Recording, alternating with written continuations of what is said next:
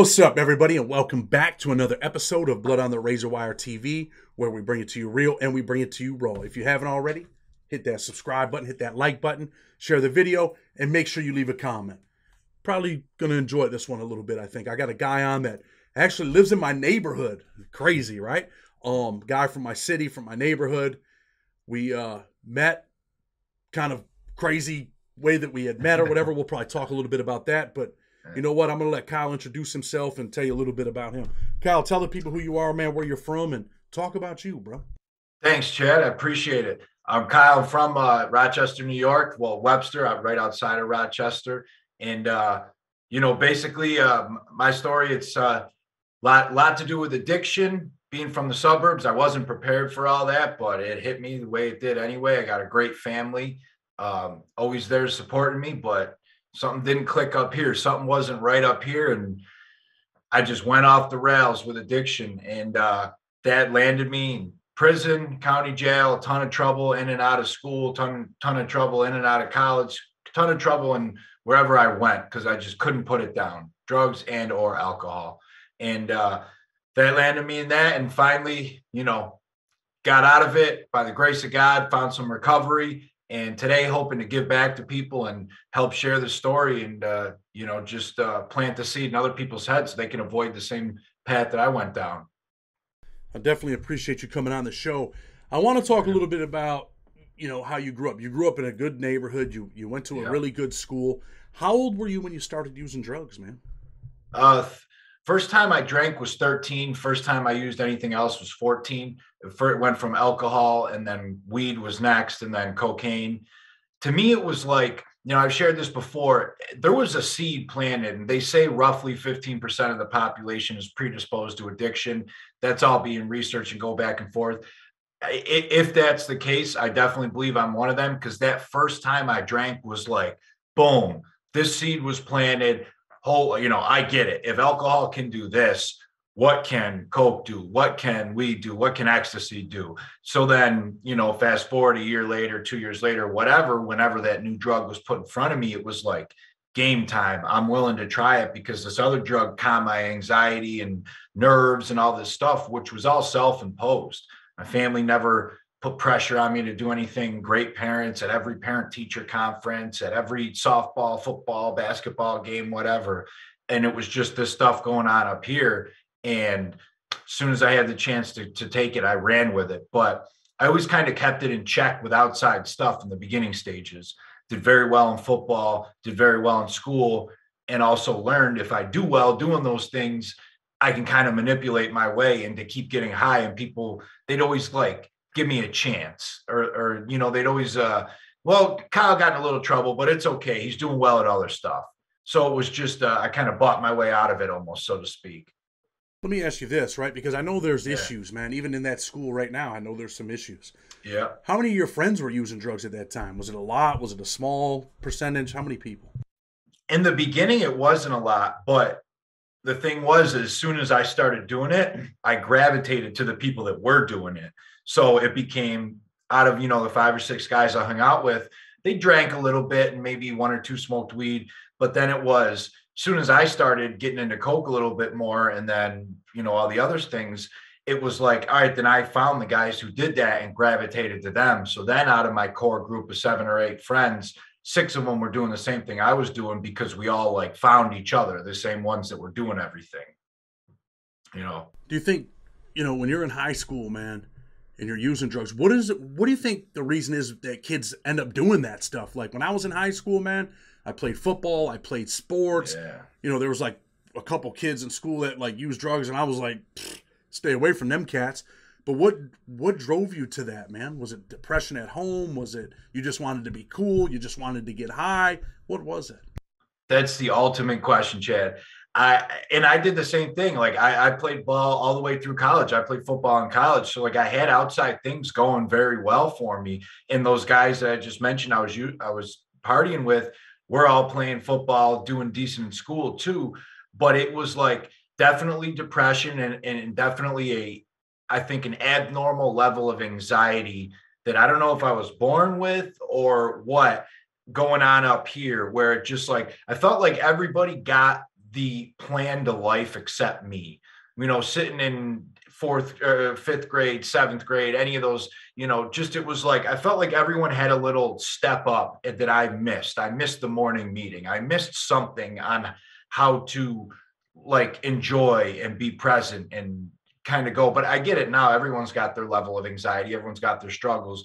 Maybe my brain has a little bit more. And it was like, as soon as anything came into play, that first thing I happened to find being alcohol that quieted it down, I ran with it, just completely ran with it. And it wasn't like totally off the rails right in the beginning, because those things like football and school kept it a little bit in check.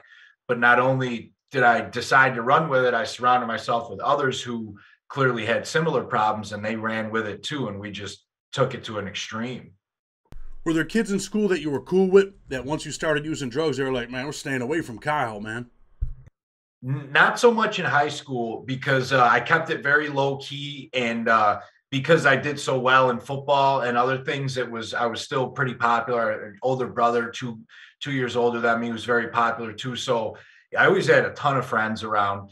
But college, that absolutely happened. People were like, what the hell is he doing? That's when I started getting more into oxys and heroin and hanging out with people that were, you could just clearly tell these people were not doing the right thing.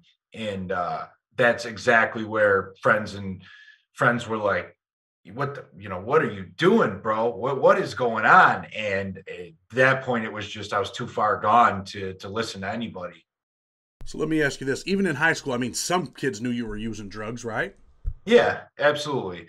There was it was a quieter thing though. It was I'm sure there was times and part people that were like avoided a party me and my buddies went to because they knew we'd probably have, a couple grams of coke on us at least, partying.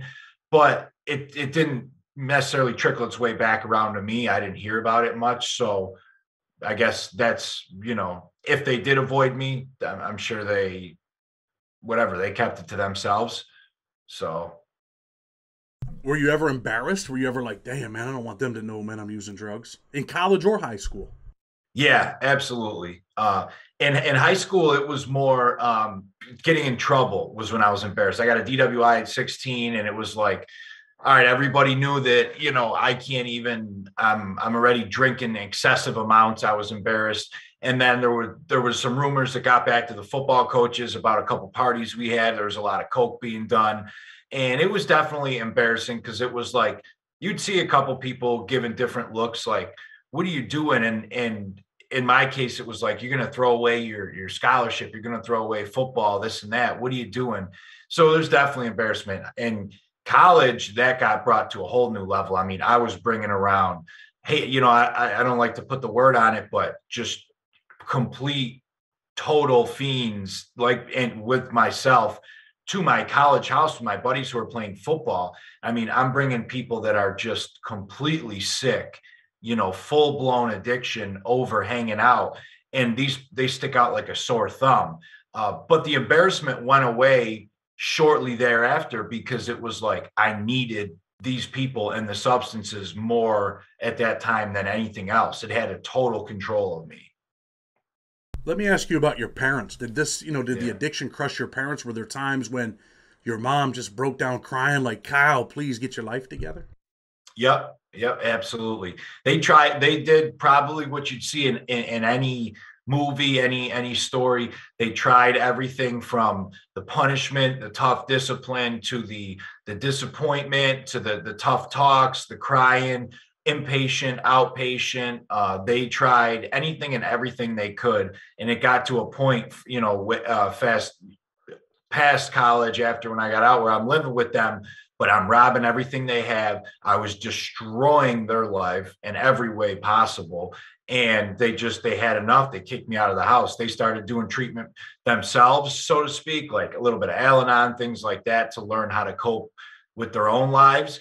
And just realized if they let me stay there, I would absolutely destroy everything, and kicked me out of the house. But there was a ton of crying nights, a ton of just disappointment. I'm trying to think of other words to describe it. Every word that somebody can imagine fit right into the picture. So your parents are crying, your mother's crying. Is there ever a time when you go look in the mirror, Kyle, and you're like, this has to stop? Oh yeah, multiple times. I would say, oh, towards the end, the last couple of years, almost a night. That was almost a nightly thing. But the problem then becomes the physical addiction is so strong. I could sit there at night high and I can't do this anymore. What is going on? You got to stop. You're destroying everybody. Then wake up in the morning, the dope sick kicks in. Complete. The only thing that's going to fix that is either get through 5 to 7 days of pure pain and misery or use again. And it's like that pull to use becomes so strong. You know, they've done articles on it where it hits the same part of the brain as survival for food, for water, for sex. So it's like that pull just takes over. And then the cycle starts the next day. And that just this constant thing that you almost, and then you get so depressed that you can't stop for your friends and your family and what you're doing to them, that the only thing you know how to relieve some of that pain is again use, and it becomes this miserable endless cycle. And you're from the suburbs, right? So people that don't know, Yeah. like you're from a place where when I was a kid, I used to think, man, that's where all the rich people lived at. You know, Webster. Those are the Yeah. good people. So you're living in Webster. This is where you're growing up Yeah. at. But eventually, man, you got to venture off into the city, right? My part Yep. of the town, to get drugs, man. Well, how old were you the first time you had to go to the city to go get drugs? Well, it first started with either somebody, I knew somebody that was willing to go, so they would go. I'd give them money and they would go, so I didn't physically have to go. And then it becomes this where the part of your brain's like, all right, I know they're obviously making a piece off me. They're middling it, so they're taking some of my money, so let me venture myself.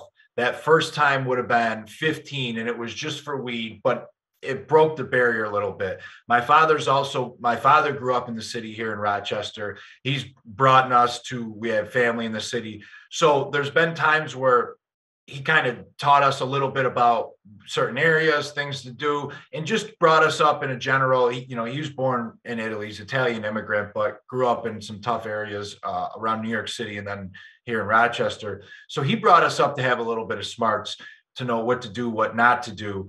And that fear got overtaken by the pull for drugs, became giving somebody money, then just started going myself. And as soon as I realized kind of how easy it was, like somebody's willing to run out to my car, take care of it. And don't get me wrong, there was a couple of times in there where I got robbed, I got pulled over, people just take the money, never come back to the car. A lot of lessons learned, but it became, all right, screw this. I need the money. I need the drugs more than the other people. So I'm going to just take that risk, that ride myself. A lot of fear, absolutely scared.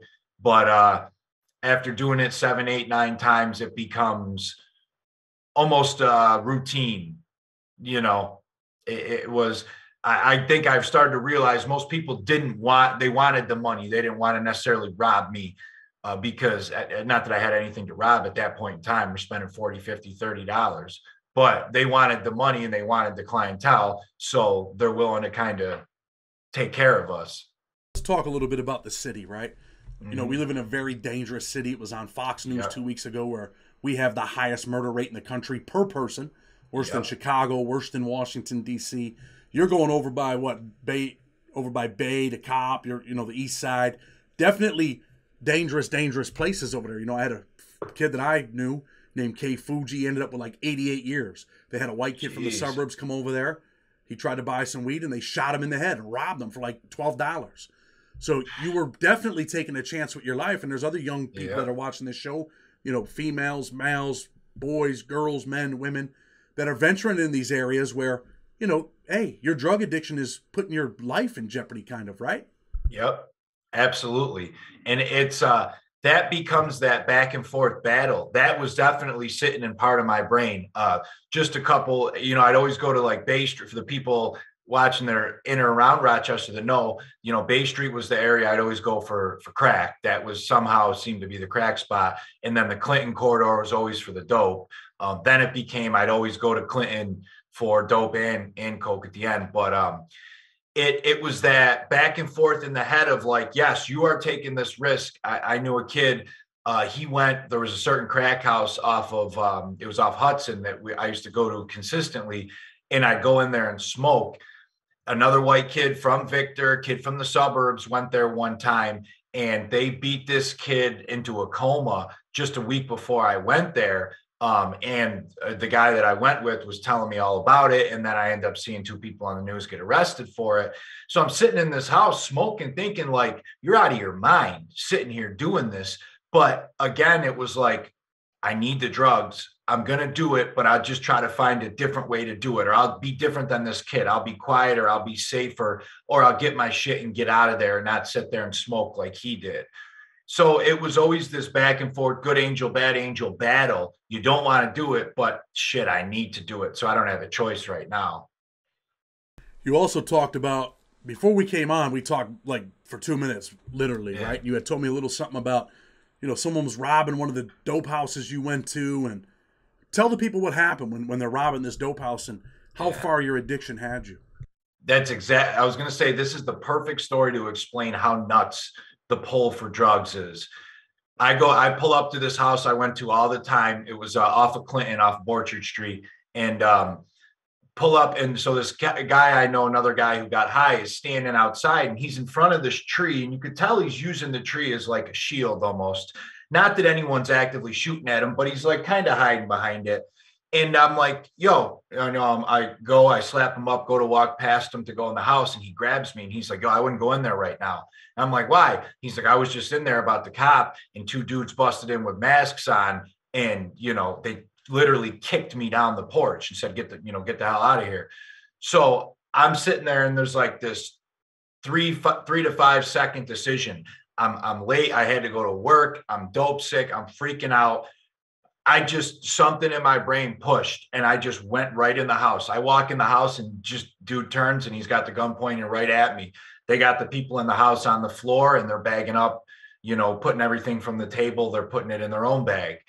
And I just came out with it. I'm like, listen, I ain't trying to bother anybody. I'm sick as hell. I don't care if it's you guys or you guys. Can somebody sell me a bag? And the dude came up to me and was like, are you out of your mind? And he just was right up in my face. He just lost it on me. I again said that. I threw $20 on the floor. He took 2 bags, threw it at me, and then literally kicked me in the ass as I was walking out the door. I ended up literally still getting 2 bags. But that was, like, how they didn't shoot me, pistol whip me, or beat me for any reason, I have no idea. And as I'm walking out, I'm thinking that was one of the stupidest things you've ever done in your life for 2 little bags, when there's a dozen other places you can go to around the corner. But it's almost like being in a cloud during that time, between the dope sickness and just the whole addiction. Rational thoughts aren't there. They're not. Now, even now, if like crossing the street, you stop, you look, it's just, that doesn't seem to work right for people in active addiction. And it's actually scientifically proven it destroys the frontal lobe, which is like our stop sign, our thinking area. So those things that would normally come in and say, are you nuts? This kid just told you somebody's in there robbing somebody else. Like, on top of the other consequences of, you go in there, you could be implicated. They could think you're involved. There's just a ton of reasons not to do that. But yeah, walked right up in there. Definitely a crazy choice. My father struggled with addiction. I never really knew my dad until I got older. Mm-hmm. So, I know the things that, people go through. Definitely not easy. Definitely a struggle. So how are you paying for your drug addiction? You start robbing houses, burglarizing. What are you doing? Yep, exactly. I started doing that, and then I started doing what we talked about a minute ago. The other kids from Webster that were still scared to go to the city, I'd be that middle for them too. So, make quick $20, $30 off of each trip, or each person that was out here that didn't want to go to the city, also start robbing houses. And then, I cleaned out, I found any and every way to get money. I always worked. That was one thing I always had a job. So, typically restaurants or manual labor type, landscaping, window cleaning, all those. So I always had some type of paycheck coming in, but anything and everything that was like I remember, just for a small example, but like I had college textbooks left over. boom, sell them and pawn them. Then when I'm doing that, I happen to look at some old college loan stuff. Even though I'm 2 years past out of college, I'm still considered a student because I'm still on there. And I end up taking out a student loan, getting $2,000 cash, spending it all on that. Little things like that, that just anything and everything that you could possibly scam or steal or imagine, I would do. Stole every TV in my parents' house, just terrible stuff. Destroyed everyone around me. Pawned every, grandparents gave us a gift, gold necklace, pawn that, whatever was available, it's gone. And then got to the point where no one would let me around. So then I started committing burglaries, robbing houses. That was when things really kind of took off for me, starting to commit all the burglaries, because it was you're stepping your game up now. Your level, you're getting. Before, if I got caught, it would be a lot of time. I had getting pulled over before with a bag of dope, and I've gotten lucky. Sometimes city cops literally say, "Get the hell out of here." If it was a bag, never got caught with more than one bag, because then they would charge. At least I think. I don't know what they would do, but now it's like you're committing felonies daily. So, shit could hit the fan very soon, but that wasn't really in my mindset. It was, it was just the drugs. The drugs and the money came first. Eventually, you end up going to state prison, but we're going to talk a little bit about, Yeah. what led to that. You get arrested, you go to the county jail. What's it like for you to go to the county jail, man? That was a complete shock for me. And the first 2, 3 weeks were a total daze, because this is the first time in about a decade where I am totally without drugs and alcohol. So my body went through a absolute shock that first couple of weeks. They kept me down, and they kept me down in the medical unit for the first week. Just threw me in a cell and basically got a detox out of it. And I went through that. Then they brought me up to, people that know Rochester area, the Towers in our county jail, 3 North. And I spent the next 2 weeks just sleeping. So I wasn't really around. I would come down for one tray a day, or else they told me you have to eat something, and that's it. But then when I finally got up, I'd say 2.5 to 3 weeks after getting arrested, it was a total, just complete shock. I still had hope that somebody'd come bail me out. But they gave me a ridiculously high bail because I had charges in 4 or 5 different suburbs of Rochester. So I'm sitting there assuming someone's going to bail me out. I'm not fully understanding the weight of the charges yet. And as each day went by, nobody's coming to bail me out. The charges are stacking up. It's finally was like, all right, you're screwed. You better get comfortable here. You better get used to this, because you're screwed. And I'd say that started to happen 5, 6 weeks after being arrested. I didn't get in, I was pretty quiet. I'm naturally, when I'm in an environment I don't know, I'm very quiet. So I didn't, get in much trouble with any of the guys in the unit, because it was just, I sat to myself, found a couple of guys who played cards, a couple older Italian guys who played cards, just sat with them, played cards. So I didn't even meet some people that I was with till 2, 3 months into it. Our county jail is definitely a dangerous place. Like if you end up on the mainframe, the towers are kind of more, for the people that aren't like, Yeah. In there for murder and violent crimes and stuff like that. But do things happen over there? Like, are they people stealing people's stuff? What's going on over there in the towers? Yeah, absolutely. And I mean, there definitely was. I was in with a couple of guys who had murder charges. For whatever reason, they weren't on the frame. I don't know, but there was definitely a different, wide group of people. There was a lot of fights. Just not daily, definitely not daily, but at least 2, 3 times a week there fights. Usually over, a lot of what the jail fights are. Somebody owes somebody debt. This dude came in from this neighborhood, or this dude was snitching on this person. And that was one thing I learned very early on too, is they asked me, if you give up the houses you bought dope at, we'll give you a less time. We'll give you a 2 and 2, which my ended up sentence ended up be 3.5. But and I said no. And that was one of the best things I ever did. And I'm so glad I did. First of all, it just was against what I kind of thought of as being an upstanding person. You just don't do that shit. But second of all, I seen dudes get their ass beat who were snitching. And it was like, I never had to look over my shoulder for that reason, because there was definitely those type of fights in there too. Somebody would disappear for 6 to 8 hours during the day, come back, all of a sudden other guys are getting pulled out of the unit for this, that, whatever. And when they come back, they just beat the hell out of that dude. And I didn't have to worry about that. I just kind of stayed low key and stayed out of that stuff, played some cards, but definitely a lot of little fights going on. I didn't see anyone get stabbed in there, but I did see somebody get raped pretty bad in the towers. That was there was a guy who he was in Attica and a couple other places for about 20 years. He had I don't know what his exact charge was. I know at least one of them was a murder charge.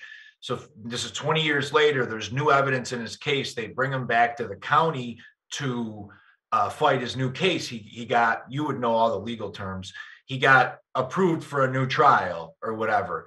So they bring him back to the county. And I mean, I guess he was just so institutionalized. He ends up taking this young boy and kind of grooming him for a couple months. And then one day brings him up to his cell and just brutally rapes him. And we're sitting there, I mean, about 20 feet away, hearing everything. We're the little windows they have in the cell. We could see movement going on. We could see arms flailing, and the little kid comes out and he's bleeding. And it was just this disaster. The little kid ends up going down to medical and, telling them everything. They come and jack the other guy out, rip him out. From what I heard, he ended up winning his murder case. So he got released, or was supposed to get released and get some big settlement for 20 years of wrongful, incarceration, but now was charged with rape and ended up getting an additional 15 and having to go up and do that. So it was one of the wildest stories. If you put it from start to finish, everything that happened that I ever could, you couldn't even make that up, how it all played out. Wow. Yeah, it's a ton of info to kind of grab. That's definitely wasn't expecting that story there, Kyle. But definitely not. Definitely don't want stuff like that to happen. No one went up there to intervene. Like, yo, what's up? That was an interesting part too. That was something I learned. So the guy that did it, just the week before, me and the guy that did the rape, me and him didn't get along. He, I don't know, he didn't like me from the start. I was a trustee at that point in time. So I'm handing out trays. He got into it with me one day because they didn't have his gluten tray or whatever, gluten-free, whatever. So I'm new and I was pissed at him, and I'm a bigger dude. I'm 250, I'm 6 foot. I got my balls up one day and I was going to go up in there and just go at him one-on-one in his cell, win, lose or draw. Let's go. And my buddy grabbed me. And my buddy, he knew him, this other guy who spoke Spanish. They spoke back and forth, the guy who committed the rape. He knew him pretty well. He's like, grab me, do not go up in his cell. And I'm like, why? He's like, he's got a banger in there about that big. I don't know how he got it, but he's got it in there. You go in there, you ain't coming out. And that was one of the reasons some people didn't intervene. And also some of the old timers grabbed a couple of the younger people and were like, leave people alone. Let them do their own damn thing in here. I was new enough to just kind of sit back, and no one else was going to do anything. I wasn't going to be the only one. So I don't know. That was a lesson. It's something I regret, but staying out of people's business was kind of how I survived. Let me say this, you're supposed to stay out of people's business, but when shit like that's happening, yeah, I don't know, man. In federal prison, if a white dude's raping a white dude, we're definitely getting involved, homie. Going up there and smashing that dude, and he's not going to be around ever again. But I understand mind your own business, but when shit like that's happening, bro, I don't care, man. I'm intervening, bro. Even if it's it don't even matter what color. If some older dude's raping some young kid, man, I'm not standing around. But you weren't a seasoned convict or criminal at the time, or you were probably 5 months in, yeah. So you end up going to state prison, right? You get what do you get? 3 1/3 to 7 or 3 1/2 to 7? I got 3 1/2 flat. You get the 3 1/2 flat. You go to state prison. Yeah. Where do you go to reception at? Elmira. Went to reception Elmira. That was interesting. Pulling up there, definitely a lot of fear walking in that place. Just seeing the reception unit of 4 or 5 tiers high, 50 cells per tier, walking in that football stadium size unit was just like, whoa. And I'm seeing, a couple dudes lit their toilet paper on fire and threw it down. And a couple guys in front of me was a rapo. So they're tossing soap at him and just screaming obscenities and throwing stuff. So it was just like definitely a shock walking in there. The good thing was there was at least 8 or 9 dudes from county that I had met that were there. So I had a couple people to shoot the shit with and spin the yard and kind of show me what was going on. But that was definitely a shock. People don't realize, man, you're walking into these, some of the oldest prisons in the country. You're in Elmira, you're walking in. There's all kinds of noise. There's 4 ranges up each side. People are throwing shit. People are screaming. Like you said, the cops will definitely tell people like, yo, that dude over there, he's a chomo. That dude over there, he's a rapo. And dudes do. I mean, it's not even racial. Well, when I was there, it wasn't really racially segregated. It was more, where are you from segregated. Like, Rochester dudes would be with Rochester dudes, Buffalo dudes with Buffalo dudes, New York City dudes with them. But definitely if it was a dude that was a SO, man, I mean, they're hitting them with soap, hitting them with spoiled milks. Those dudes don't come out of their cell. Sometimes they, get their tray brought to their cell, so dudes will be walking to chow and get a spoiled milk and wham, right into their cell. Those are the things you're seeing happen over there? Oh, yeah. All of that. I was surprised. It's just like you said a minute ago. I was shocked at the difference of county and in prison, the guards, because the guards in prison didn't take no shit. It was, they'll beat the hell out of you with that nightstick in a second. And they also just like you said, dude over there, chomo right there. And I was like, oh shit, okay, that's how it goes down here. And the other thing I was going to say, you mentioned a minute ago, people stick together. I was shocked at how much Rochester watched each other's back, which was awesome.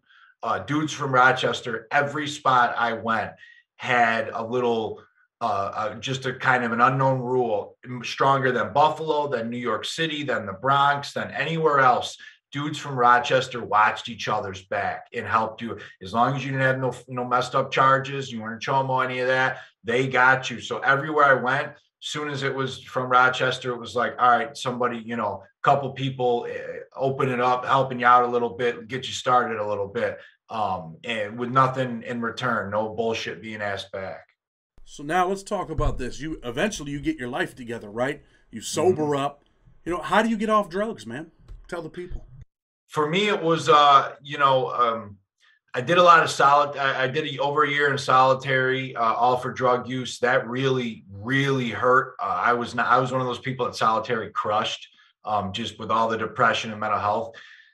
That was a lot of pain I never wanted to go back through. And then when I got out, I got in some more trouble and went back to Willard, which for those that don't know is like a boot camp in New York State for parolees. They brought in people from AA to speak, and something about this guy came in. It was the first time I connected with somebody who was like, he got his life together. He's a former inmate, former convict, did all this stuff himself. It was the first time I related and really thought there is a different way to get, to do life, to try this, and let me give this a try. And for me, that was 12-step programs, and AA's helped save my life, AA, NA, all the 12-step stuff. That was really the first time there was a glimmer of hope, and I just ran with that full steam ahead. And don't get me wrong, there was a lot of outpatient, some of it state mandated from parole, and therapy state mandated and stuff like that, that all helped too. But, that was the core of it, was the 12-step program. I had my boy on the other day, man, Cam, I was in prison with, and, he's struggling with addiction. He's like, dude, I just like getting high. I think there comes a point where something has to click, and you have to say, you know what? I don't want to live like this, man. Is that kind of what happened in your mind? Like, yo, I'm done. I've had enough. Yeah, absolutely. It was when I was when I got rearrested, I was back in the county jail. I had a phone call with my parents. It was just a devastating call. They're like, we're planning your brother's wedding and we're planning your funeral. And it wasn't, it wasn't exaggeration. I'd overdosed multiple times. It was just like, they had enough, something about being back in there. I was that total rock bottom scene that they describe, emotional, physical, mental, where I had enough to where the pain of staying the same, outweighed the pain of trying to change, and I was willing to try to change at this point in time. So, you know, you got your life together. I know you got a YouTube channel. It's called Sober Dogs, right? Yep. Yeah. When I was, when I first got out, I kind of, I hid from it a little bit. I'd see people out at Wegmans, out at the store. How you doing? And like, if I tell them the truth, I'd be like, oh, I'm a week out of prison. I live with my parents. I don't got a job. I'm losing my mind. I'm craving drugs and I'm freaking out. But I didn't want to lie to them. And it was just like, you know what? Put your story out there. Maybe you could help other people. I knew from an internal point of view, it would help myself cope with it. And just started sharing it. Started with a blog and then moved to YouTube. And now I just share about everything addiction, recovery related, and everything in between, some stuff about prison. And I try to get into the nitty gritty too of like, what is somebody thinking during, like that walking in the house when they're being robbed. Like I did a video on that of like, are somebody literally going through their brain at that point in time to help people get a better understanding of how insane addiction is. Well, definitely you're doing some good things, man. How long you been sober? So I got 3.5 years right now. And prior to that, I had a 5-day relapse with over a year sober. So basically I got a little bit over 4 years with 5 days of use in between there. You got to stay strong. You got to keep pushing, man. You don't want to disappoint yourself. Don't want to disappoint your parents, man. And, it's up to you, man. I mean, you're on the right path right now. You're in the driver's seat, bro. And there's people watching the show that are addicted to drugs. There's people that are, someone's dope sick right now, but they still got their phone. They might be watching this, right? And, really the message is, man, it's got to click upstairs. You got to want it, man. It's not easy. Yeah. It's like climbing a mountain, and sometimes you're going to fall, but you got to get up, dust yourself off, and keep pushing, right? Yep, 100%. And I'd say to anybody out there struggling, give yourself a chance. Like that was one thing I never was able to do, is give myself some credit, some slack, because of all that negative stuff I did. It was like, you're a piece of junk, you're this or that, da, da, da. Give yourself a chance and just try and just take it one step at a time, and you could rebuild your life. Don't overwhelm yourself. Just take it one step at a time. But yeah, you said it perfectly. And I know you're doing some other stuff too, man, because I know you were working with Rock Recovery. I used to work out there a few times when I first got out. You're going into schools talking to people. I think you were in the Wisconsin Department of Corrections talking to people, right? Yep. Yeah, it was. I volunteer at Rock Recovery, and we get to go into schools and talk to kids, everything from 12th grade down to 7th, 8th grade, all that. And also, I've had the awesome ability to certain Department of Corrections, Wisconsin specifically, reached out. They're basically trying to figure out, we're losing all these parolees. They're dying from overdose. What type of things help? What type of things didn't help when you were on parole? What type of programs worked? And, I get to speak with them and talk to parole officers about, what to do and help save people's lives, and also kind of get it in their head too of like, the goal is rehabilitation and not just to send people back to prison. I got high in prison all the time. That's not the best spot for somebody using. But it's like, depending on what they did, plant the seed in these parole officers' head of getting them help is the best the best thing here. So. Well, listen, man, I appreciate you coming on, sharing your experiences. Addiction is serious, man. It's something that I like to talk about too. And I'm hopeful that your story will kind of motivate people. I'm going to tell people, man, to check out, your YouTube channel. We'll put the link in there. I finally learned how to do it the right way. So everybody check out that link. Check out Sober Dogs. Kyle's a good dude, man. He's on the right path. He's doing good things. And, I'm just happy. I'm happy for you, bro. I'm happy for your mom. I seen your mom drive by me yesterday. I'm like, she's like, hey, I'm Kyle's mom. I'm like, well, tell Kyle to call me because I lost your number. So, definitely, I definitely appreciate you, man, and wish you all the best, brother. Thank you for coming on. I'm going to close the show. I'm going to tell people, man, check them out. Sober Dogs with respect. Until tomorrow, Blood on the Razor Wire TV. We're out.